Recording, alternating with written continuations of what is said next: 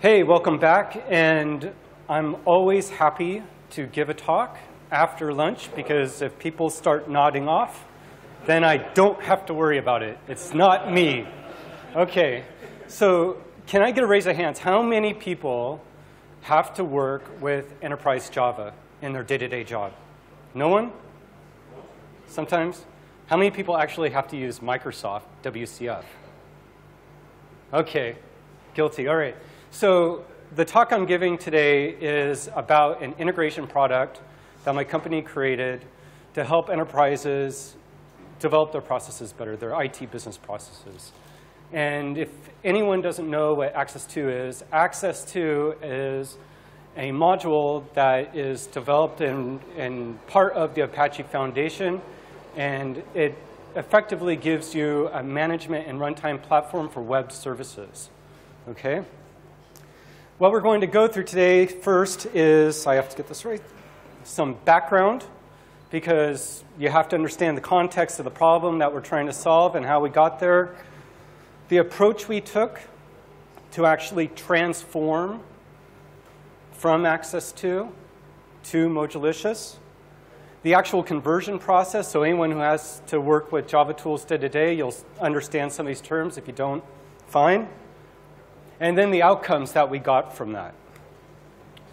So about me, I work specifically in software delivery and systems management. So when you hear stuff like application lifecycle management and ITIL and ITSM and stuff like that, that's my professional domain. I run a consulting company where we're out of Australia and also the United States. And I generally work with clients on the enterprise who are enterprise class clients, so more than 10,000 employees, basically. So some background about what we're trying to achieve here. So large organizations have large systems to manage complex systems and subsystems as part of their business. Okay? And there's two major systems that these operations guys need to work with. One is IT change management, and the other is CMDBs. Okay, so CMDBs are based off of SIM, which is part of one of the DMTF standards, and change management is basically ITIL process. And what ends up happening is when you guys write code and you go to dev and you go to test and maybe you go to perf, and then when you get to pre-production, sometimes you get to even deploy to pre-production. But when you go to production, you have to enter the change ticket. And everyone dreads entering the change ticket because you only do it like once a month or once every 3 months or something like that. And inevitably, it gets kicked back and it creates process problems. OK, and from that particular change ticket, you get a series of tasks where operators will go off and either run scripts that the developers hand off, or they will go and do manual configuration tasks, depending on how much they've matured their automation infrastructure. The problem with this is the process variation between what we do in development and what we do in operations. We're doing one thing throughout the majority of the development cycle, and then we hand it off and do something completely different to get it into the runtime. And that gives a lot of opportunity for error. Another thing is that we have operators doing work that dev has already fully automated. Most of the time, if people are using things like Jenkins or Electric Commander, in particular, we're working with Rational Build Forge in this integration, then development has already automated this stuff. It's just that operations won't take it into account. So what we want to do here is bridge the gap. We want to test this process early, and that's what this integration facilitates. And in an enterprise-type context, we have a lot of stakeholders that we need to take care of. And all these stakeholders have their own language of how to describe the management of IT. So when we talk about developing web services in an enterprise context, we need to be able to communicate in these guys' language, especially enterprise architects. They basically manage the SOA governance of the enterprise, and you need to speak to them in terms of their language and give them artifacts so they can manage web services across the enterprise. So about 6 months ago, we were at a crossroads where we were getting lots of requests from our customers about enhancing our service. Something that we really didn't like about Axis2 is that it auto-generated WSDL and XSD based on web method annotations, which is, I hate it. I hate web method annotations. And then what the customer would do is take that WSDL, and then they would tune it to be more specific, for example, data types and cardinality and stuff like that, just so it's better tuned for their infrastructure. We wanted to get away from that, okay? We also got some more requirements where people wanted to fire automations on demand from the change management system, and that's incredibly helpful when you want to do deployments in a development environment. And in other cases, we got better vendor maturity. So at the time when we started this integration, these vendor systems that we integrated with were pretty infantile in the way that they exposed their APIs. So that got better. And the worst thing about it is that when we deployed our integration, JEE systems are incredibly memory intensive. And by default, maybe it takes like 3/4 of a gig of memory to run it. But many times you have these JEE systems that are running 1.7 gig memory or even more, okay? So we don't really need that for the type of stuff that we're doing.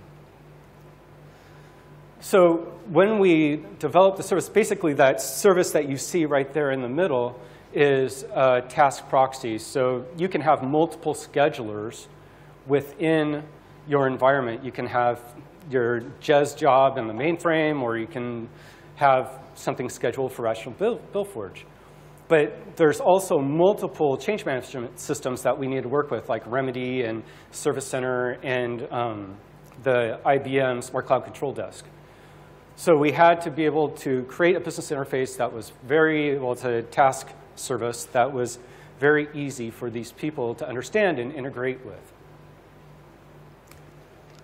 And this is just a slide. I don't know how many people are into SOA, have SOA certification, and so forth. So there's multiple levels of abstraction. This is another thing that I talk about language. When you talk to enterprise architects, you need to talk to them about, oh, I have a utility web service, or I have an entity web service, or I have an orchestrated task. If you just tell them I have a web service, they're just like, well, what is it? You know, what's the pattern? What's it classified as? So mostly we work we worked at the utility and task level. Now we're working more at the entity level with the REST stuff. I'm moving kind of fast because the timing. So if I go too fast, just raise your hand. So what does it do? So the utility services provide direct API access to these tools that we're integrating with. So for customers that have Rational Asset Manager, which is informational asset and also physical asset type repository, then we integrate with that for informational assets, namely automation projects. So it's like a repository. And we integrate with Buildforge, obviously, because that's where automated processes run out of in this particular integration. And then we have the task base, which is really just a few method calls. Okay, that's it. And it's very simple, not that many parameters. So why does it really exist? We really want to cut out the process variation. If we can get developers to actually use change tickets to deploy to development, then there's a lot of things that you get for free. You get CMDB configurations, configuration items. You get monitoring for free, all these kinds of things. But if you're in a development environment, you're like, why don't I have monitoring? It's because you're not hooked into these systems, most likely, and you don't speak their language. So if we can get them to automatically execute our builds like in a continuous integration kind of way through a change management system, awesome. We decrease the variation, and developers get what they want. But first and foremost, especially for SOA, is that everything is contract first. Things should be developed towards a contract. When we talk to enterprise architects, they care about the contract. They question when I confronted them, hey, we're thinking about changing up our platform. What do you think about that? And I said, well, as long as we get a WSDL, then we're fine. And then we're like, boom, well, Mojolicious, it has no automatic WSDL generation. So we have to do something about that. And I'll talk about that a little bit later. And next is policy. We don't do anything about WS policy, so we'll work with our customers. Either they develop the WS policy themselves, or we'll help them develop it in the context of their business. But that also, when you look at things like Tomcat and Axis2, what you get for free is that you even get like the X509 and Kerberos for free. You don't get that with Mojolicious, so there's some additional complexity there for that. So content negotiations, something we didn't have to do before. Prior to moving to Mojo, we are completely SOAP, WSDL 1.1. So we had to think about content negotiation and actually retailoring our XSD to be more expressive for those particular constructs that we're dealing with. Some people wanted XML, some people wanted JSON. All right? So when we looked at the old servers, yes, we had the task proxy, the task itself. The task proxy is only for people who needed to schedule across different scheduling platforms. The tasks themselves, and then the utility classes. But actually, we got more requirements when we started doing this new version. And everything, I don't know if you can see it yet, but actually the symbols are different. So these symbols represent REST services themselves. And we added a different bundle for automatic execution of builds and deployments, so it automatically fire. Okay? So the actual implementation, first of all, our entire deployment scenarios got whacked, all right? So before, we had multiple JDKs that we had to think about. We had multiple application servers like JBoss, WebLogic, WebSphere, Tomcat that we had to think about that customers were using. Plus, we had to use Spring. Plus, we had to use Axis2. Plus, we had to use a lot of other libraries. It was just a complete mess. And every time I went to the code, I just wanted to blow my brains out because I was afraid to touch anything. Okay? But now it's really, really simple. Perl plus Mojo. That's it. And if I want to get a little bit more spectacular, it's not that bad. It's Apache and Plaque. Okay? This was probably the toughest part of the transitions because before, we didn't really have to think about WSDL and XSD. It just automatically generated it for us based on the annotations. Plus, we had to move to WSDL 2.0 because something that you didn't have in WSDL 1.1, you have in 2.0, which is message exchange patterns, which aligns well with the way how to express REST endpoints. Okay? So what we did first is, instead of, and it's really bad, I mean, as a best practice, allowing tools to auto-generate your WSDL anyway is not a good thing. So we were able to embrace a better practice, which is writing the WSDL first, writing the XSD first, then doing the development.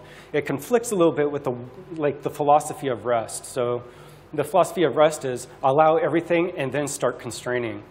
But we had to think in this way because just making sure that we met the customer, what the customer wanted. If we went to a customer, delivered something, oh, it's completely open-ended, they'd be like, oh, it's not usable for us. Okay?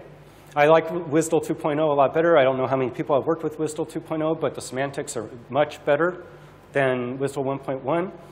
And we were able to do all the discrete constraints, so the customers loved us for that because we were writing in all those constraints for them. And another great thing is that we were able to succinctly describe all of the faults that could be bubbled up from something going wrong down in the entity code. So yes, we had to convert all of our tests. That's actually one of the first things that we did too. Where we had JUnit and JMeter before. We had to convert everything to test Mojo. Everyone loves it. It's so much fun to develop it. And now that we have, like what we saw this morning in the new Mojo DOM changes, they're going to love it even more. Okay, so it's great changes. All right, so code coverage. Before we used Jacoco, which is like a complete pain. You cannot do any constraints in terms of scoping of what you're actually covering. So if we use like 2% of some third-party library, it will come back as 2%. We can't prune that in the reports. Develop cover is really great. We're happy to move to that. Also, moving from Ant to module build was a lot simpler because it's just everything is built in there. You don't even really have to think. Our Ant script is like 140 lines long. And I'm moving fast because I'm getting time checked. Then for stack analysis, we use checkstyle and find bugs. We moved that to Perl Critic and Perl Tidy. All right, and I talked to some guys last night. Yes, we use the most strict version of it, but we do that for good reasons. So when we transition developers in and out of the project, they have a consistent understanding of what to expect when they go into the code and how they should leave the code. The component conversion was actually the easiest thing for us because we try to be pretty crisp in constructing our classes in Java and not really inheriting from other classes. So basically, everything was based off object. And so we were able to transition that. Basically, what I mean by this is the component implementation code. So we were able to transition it pretty easy. But the great thing is, no more annotations, all right? I struggle to get under 80 columns when I have to deal with web annotations. It drives me nuts. And so putting it all together, then we had to package that into the installer, because this is a customer deliverable that they install on their servers, Linux, Windows, Unix, like AIX, and so forth. But the cool thing is that the payload is so much less. Before, we had so many dependencies. The installer size, and this is compressed, 36 meg. For just this little, it's a relatively small integration. But now it's less than 3 megabyte, and that includes like the PDF documentation.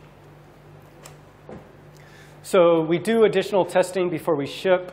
So we take the interface, we test that into enterprise repository managers, like, for example, Wizard, which is the WebSphere service repository system. We have to do orchestration testing, installer testing, obviously, and also documentation testing, which is having people read the documentation, follow the documentation, and do what it says, and make sure that it has the results that the documentation says. So, yep, I'm hurrying. Outcomes, some really great ones. So for us, it's the faster and more transparent development. So anyone who's worked in Java or in .NET, it's really nebulous trying to figure out what's going wrong where, okay? And you get like these huge multi-hundred-line stack traces, and it just drives you absolutely crazy. So you have less complicated product delivery as well, stable and consistent runtimes. So imagine all those JDKs, JDK versions, patch versions. Don't have to deal with that. Perl 5.1.8, boom. Mojolicious, yeah, it gets released often, but fine, okay? But it's really, really stable. We have better security and core service flexibility, and of course it's Perl, all right? That's a really great part of it. So what do our developers love about it? They love the service implementation. They feel it's completely elegant, and then wiring that up with routes. It's just like, they look at it and it's like, it just can't be that simple. There must be something more to it, all right? Because they're expecting to have all these huge implementation classes. The user agent is awesome to work with as well, okay? And then fetching stuff with the user agent and then dealing with DOM stuff. I mean, it's just like wonderful. It just flows, writing it. And the other things you already know about, running locally and so forth. So our customers were happy with it because of the much less provisioning complexity. They didn't have to worry about all these different JDKs and runtimes and asking and re-asking if our stuff worked with their particular Java application server. There was less operational overhead because if you look at Axis2, there's a lot of stuff around it, and people use probably like less than 5% of it, okay? And when I deliver the code to the customer, it's open and customizable if they want to do it, if they want to customize it. And normally they don't want to, because then they have to give me the code to support it and so forth. So, but when we talk about enterprise class customers, when we talk about them, they're concerned. They have a couple of concerns. One is, as a Mojolicious app, how do I enterprise manage that, okay? And that's a really big question. So we're talking about eventing, we're talking about configuration management, all that kind of stuff that they need to cover off. And they are concerned about the maturity and the longevity of the platform, because it hasn't been around that long, and it's not backed by a large company like IBM or HP or one of these guys. So they feel like they don't have that comfort level, that fallback plan if a disaster happens. But I think that as the community keeps on growing, they'll feel a lot better about it. And when they started seeing the outcomes, like, oh, wow, I have a much better WSDL definition. I don't have to do anything to it. Oh, my gosh, it just runs. I don't have to think about all this weird side configuration or class loader precedence or any of this other kind of stuff. Don't have to think about it. So finally, in conclusion, first, Mojolicious, it delivers. Okay, it really delivers on a comprehensive, refined core capability. Okay, I gave the analogy to someone last night. You get these other JEE systems or these other like Microsoft systems, very large systems, but it's like a Swiss Army knife with a bunch of dull blades in it.